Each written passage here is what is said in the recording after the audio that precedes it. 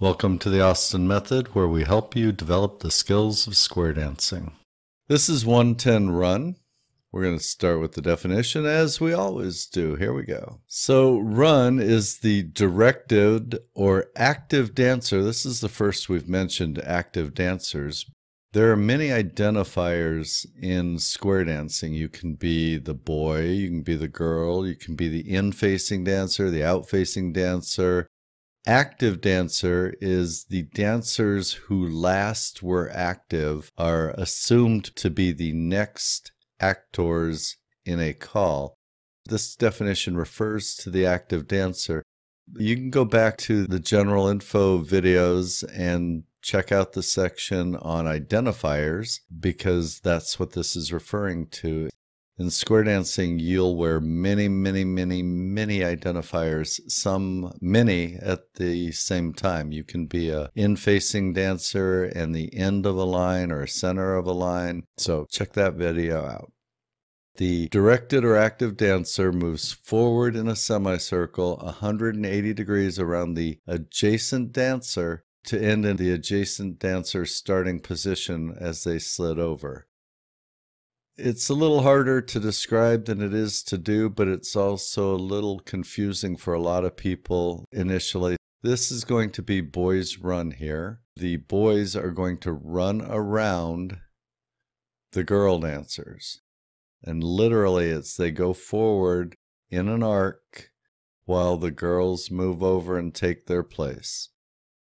Everybody has an action when it comes to a run. It's either sliding over or running around the person. That's one of the things people often make a mistake on. The other is, for some reason, some people seem to think that they need to either run around behind or in front of somebody always, and so they'll take a step back to try and run behind them. You never, ever take a step back. Run is always in the forward direction. It doesn't matter what direction your partner is facing in or the person you're running around is facing in. You run around them in a forward direction. So in the case of mini waves, the boys are still running, but now they're running behind the girls while the girl slides over. The definition of the call has nothing to do with passing in front of or behind the other dancer. You always run forward around the dancer. So no backing up here.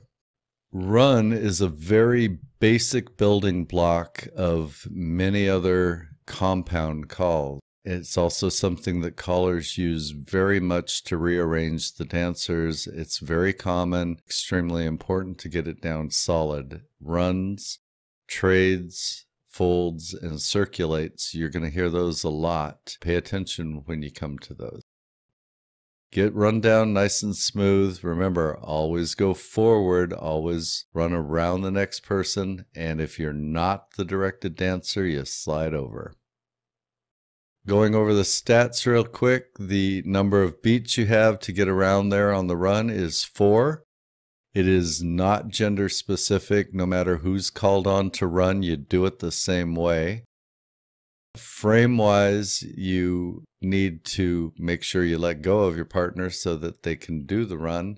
You can kind of tell your partner, you're the one that needs to go. So I guess there's a little frame involved there.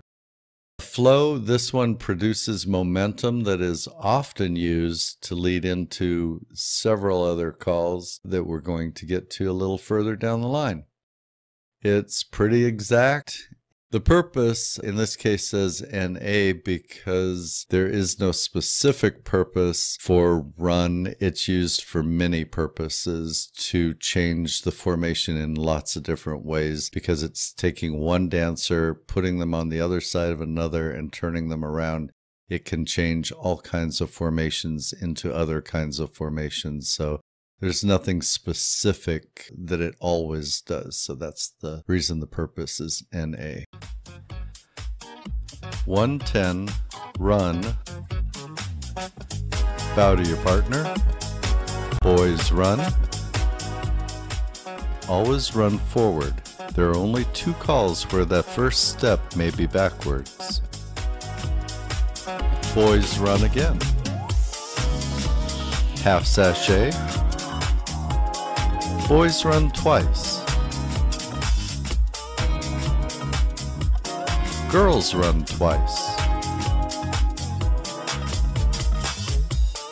Half sashay.